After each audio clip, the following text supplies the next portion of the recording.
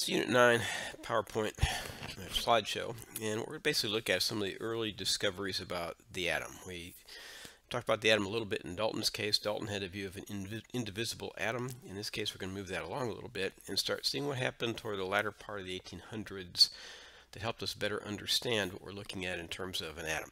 So before looking at this, probably you ought to read section 3.1 or so. It deals with cathode ray tubes and things of that nature.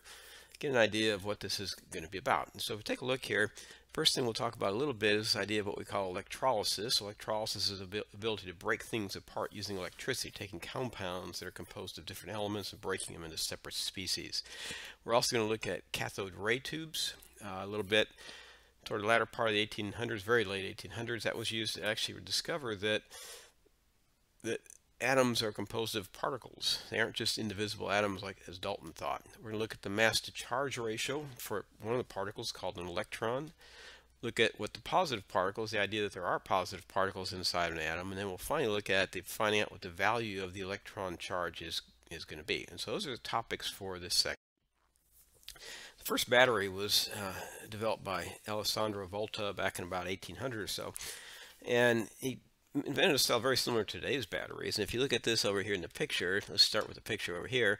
What you'll see is just a stack of discs in here. These are metal discs. They're alternating copper and zinc discs.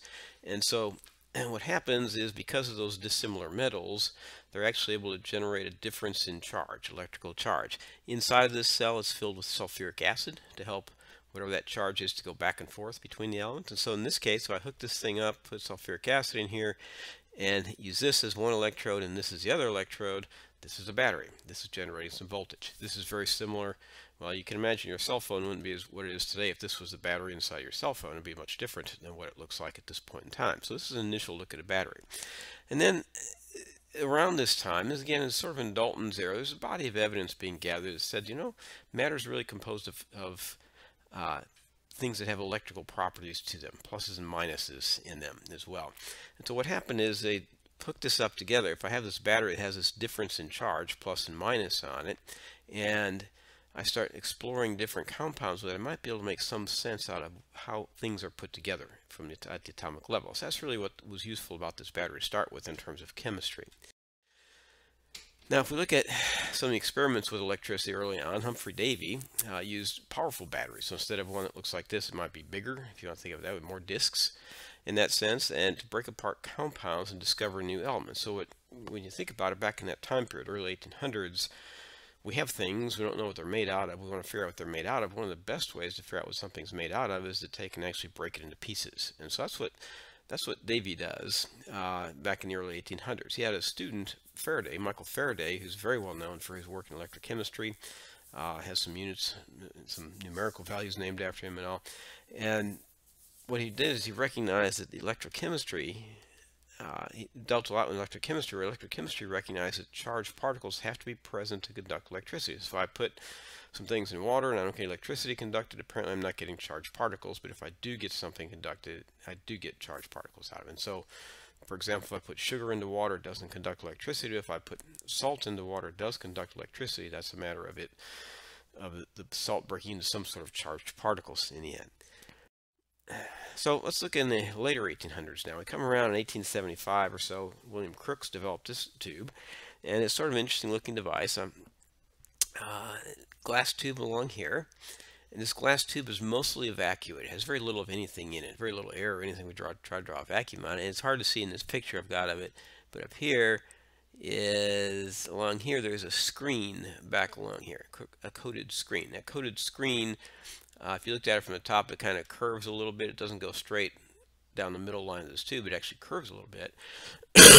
And on each end of the tube then, I've got what's called an electrode. There's an electrode out here on this end, and there's an electrode over on this end as well. Okay, so the idea in this tube goes something like this: is if I take it, I put a high voltage over here. So if I take it, I have this metal disc on this end. If I take it and put a high voltage across from here to this point, what will happen is, well, first you don't know what will happen. What you find happening is over on the right-hand side. On the right-hand side, what happens is I apply the voltage over here. What I'll see on that screen in the back, along here, what I'll see happening is I'll see a colored line form. The color of the line doesn't tell me anything about the particles. It could depend on what I've coated the screen with. In this particular case, I've lied to you. I've drawn that yellow line in myself, but normally it'll be like blue or green or purple. It just depends what the coating is on that screen in the back. So if something comes from here and hits that screen, it lights it up, and it can tell you have a stream of something coming from one side to the other when you do that.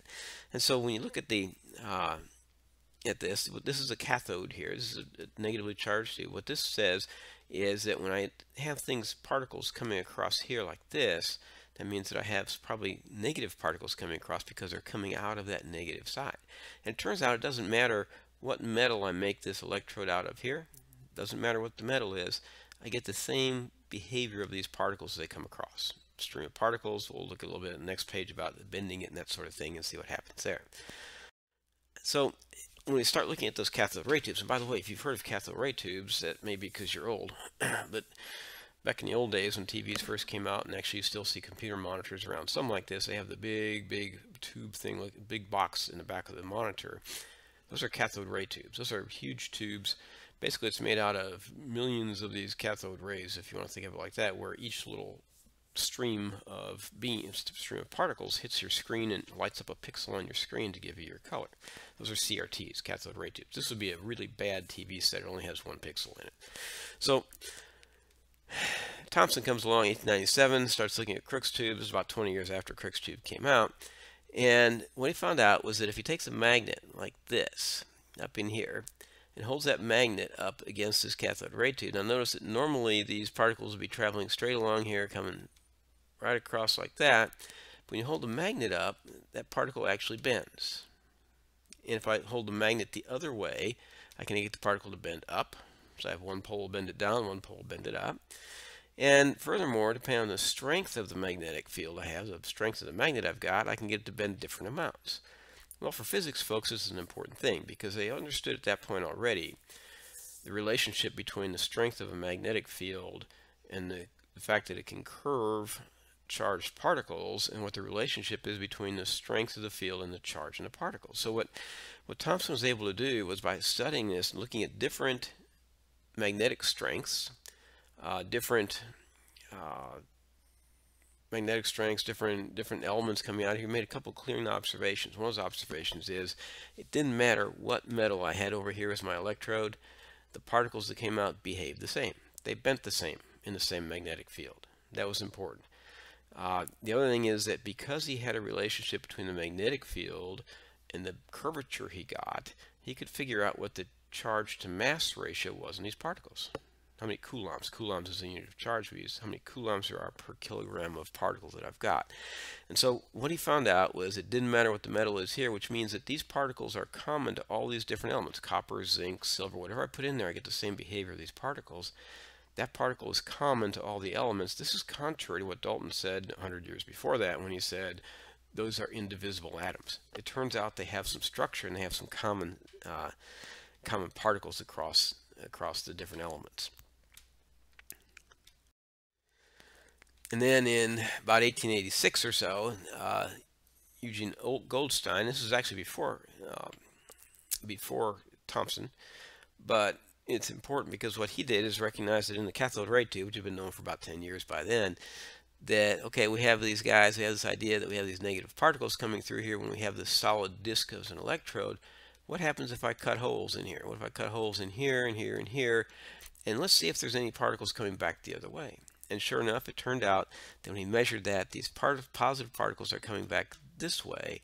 And so now all of a sudden we find out that atoms have both positively and negatively charged particles. And the negative particles are the same no matter what the atom is. It turns out in this case that if I have different element down here, if I have copper, if I have silver, if I have whatever I have down here, that when the positive particle comes through here, they'll have different masses depending on what element they are. Okay, but we have the idea now we've got both positive and negative particles in here. The positive particles varied in mass, but the negative particles, the electrons, are the same in each case.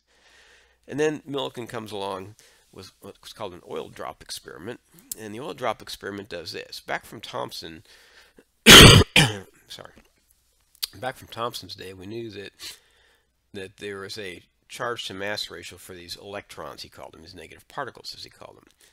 And so the question now is, well, if I have a charge to mass ratio, then if I know what the charge is or I know what the mass ratio is, I know what the other one is. If something has a 2-to-1 ratio and one of the things is 5, then the other one's 10. We kind of know that.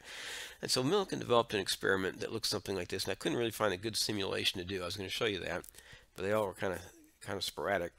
But what we look at in Millikan's oil drop experiment is down here in this corner right here.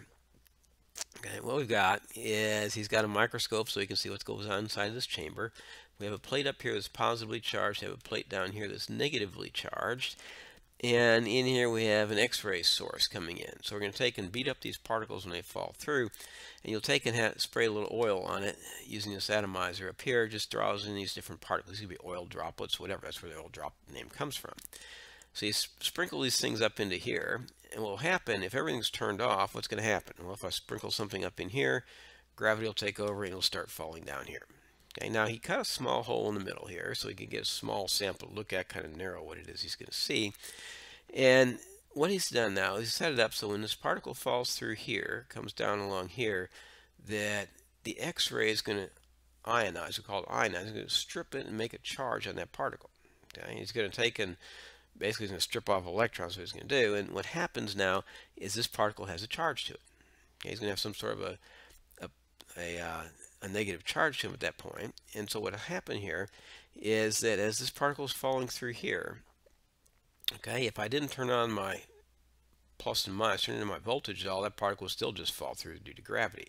But now if I turn on this bottom plate and make it negative, and on the top plate's positive, I take and I start increasing the negative charge on this plate down here, keep in mind that opposite charges repel each other. So if this guy has got a negative charge on him, and he's got a negative charge on his plate, then he's going to be repelled from the plate on the bottom. So gravity is making him come down like this. The negative charge is making him go up like this. If I change the voltage on this plate just right, I can get that particle just hang in space. I can balance it out. And so that tells me something about the actual charge that I have in that particle. Based on my voltage, based on gravity, based on all these things, I can figure out something about the actual charge I have in that particle. And so what Millikan did is he did this experiment. He found out there were multiples of a charge. He had all sorts of, some of these things might pick up a negative charge, might have a positive charge, might have a negative charge, 2 negative charges, 3 negative charges. There are multiples of that, but he found what that smallest number was, that smallest common